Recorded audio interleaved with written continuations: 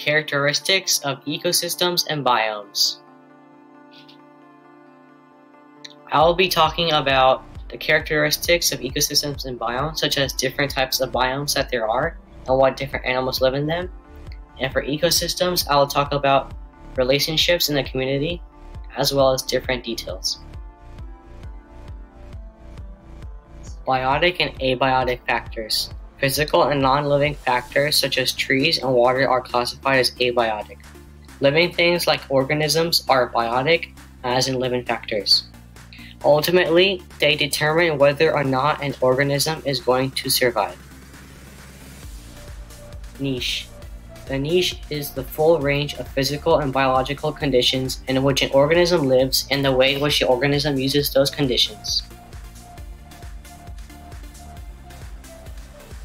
Community interactions. Competition.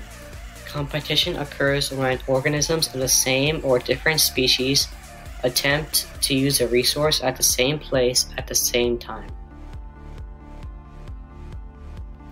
Predation. The interaction where an organism eats another organism is called predation. The animal that does the killing is called predator. Most predators have a physical weapon used to kill the prey, but some others are more passive, like the anglerfish. This fish uses its light to lure prey in for the kill.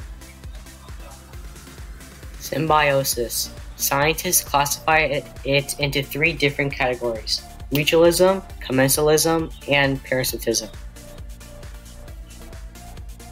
Mutualism. Both species benefit in this relationship. For example, flowers depend on insects to pollinate them so they can reproduce. In return, the flower offers food in the form of nectar, pollen, or other substances. Commensalism. In this relationship, one organism benefits and the other does not benefit and is not harmed. An example would be barnacles that attach to a whale's skin. The barnacles benefit because of microscopic food coming toward them, but the whale does not benefit because the barnacles do not provide anything to it. Parasitism. This relationship is when the organism benefits from the other organism's harm on it.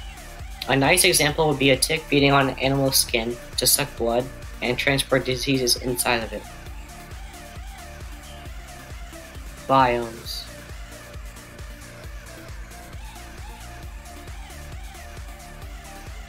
Biomes and climate. A biome is any specific environment where different animals survive in.